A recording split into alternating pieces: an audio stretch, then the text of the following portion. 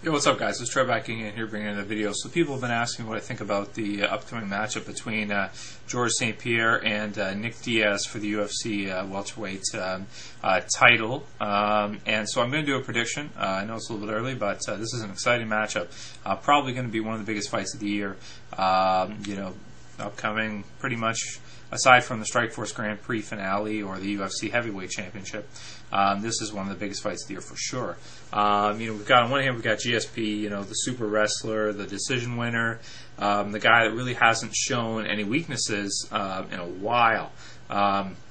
His wrestling has become so good that he's been able to out-wrestle pretty much anybody in the division. And there's even been a lot of talk about him moving up to fight at 185.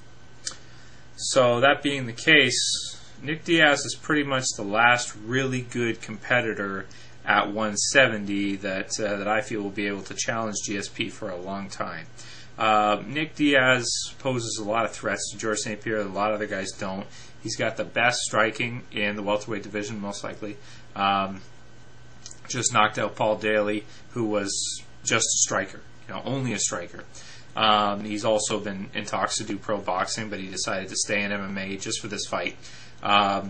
He's got amazing jiu-jitsu, as good at jiu-jitsu as Jake Shields, or close, very close to. I'm not even sure, maybe even better. I don't know who's better at jiu-jitsu, if it's Jake or Diaz, who knows.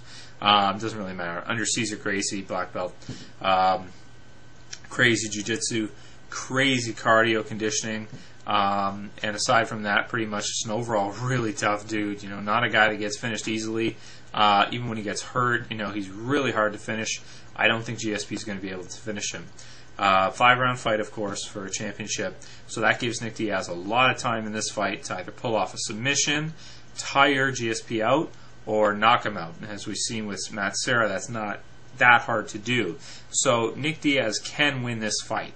Are the odds in his favor? Probably not. You're probably going to see GSP, takedown after takedown, time out this fight again, and just win a decision victory.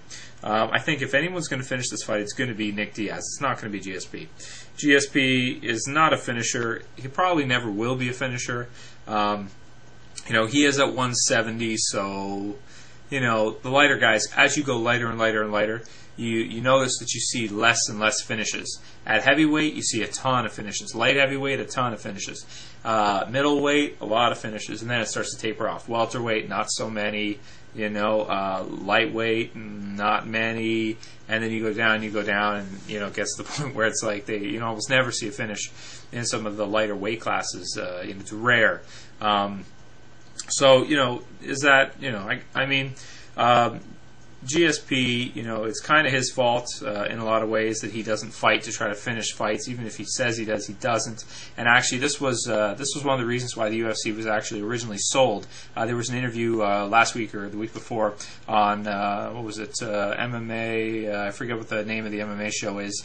Inside MMA with Boss Rutan and the other guy, and they were talking to Rory and Gracie, who's one of the guys one of the Gracies who started the UFC, conceived the idea and everything like that. And the reason why he gave it up was because he said that with time limits being enforced, you're going to start to see guys not fight, but you're going to start to see guys try to score and win a decision every fight.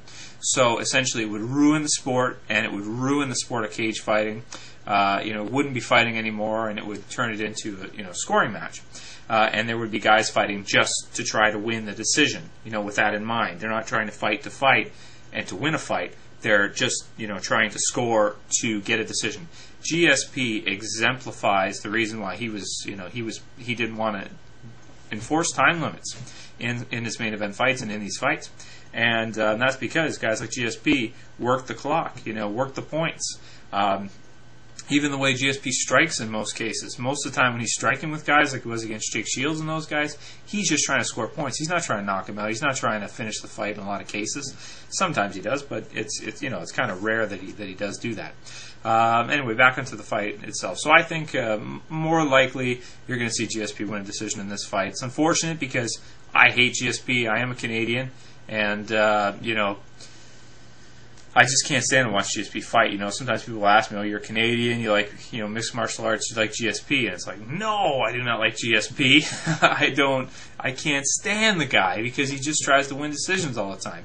So I'll be rooting for Nick Diaz. What are the percentages? 25 minutes is a lot of time to be able to catch somebody in a submission or with a good punch. Nick Diaz can do either of those two. He could catch GSP at any point in the fight with a good submission or with a good punch. You look at Chael Sonnen, an awesome wrestler. He has been submitted so many times in his career. When he fought Anderson Silva, had that been a 3-round fight, Chael Sonnen would be the champion right now. 5-round fights means that there's more time, 25 minutes to be able to end the fight for one of the guys. So, jiu-jitsu artists, it really gives them a lot of time fighting a wrestler to try to set up a submission. You're looking at Nick Diaz to try to do that. Also to knock him out. He could catch him with some punches. He could tire GSP out and knock him out. So it's very possible, too, that could happen as well. In the end, I'll say that you still got to give the advantage to GSP. If you're a betting man, I say don't bet on this fight. And this is why. GSP is probably going to be like a 4 or 5 to 1 favorite, right, in this fight. So betting on him is probably not a good idea because Nick Diaz could make an upset here. This is a lot closer fight, and I think a lot of people realize. I would give this a 60-40 for GSP, 40% chance Nick Diaz wins, 60% chance GSP wins. And the reason being is because 25 minutes is a long time. He could catch GSP, catch him with a punch, knock him out, tire him out, exhaust him with his pressure boxing, or submit him. So I think if you're a betting man, with the odds the way they are, you want to bet on Nick Diaz for an upset here. That's all I have to say about this one, guys. We'll see you for the next one later. Peace out.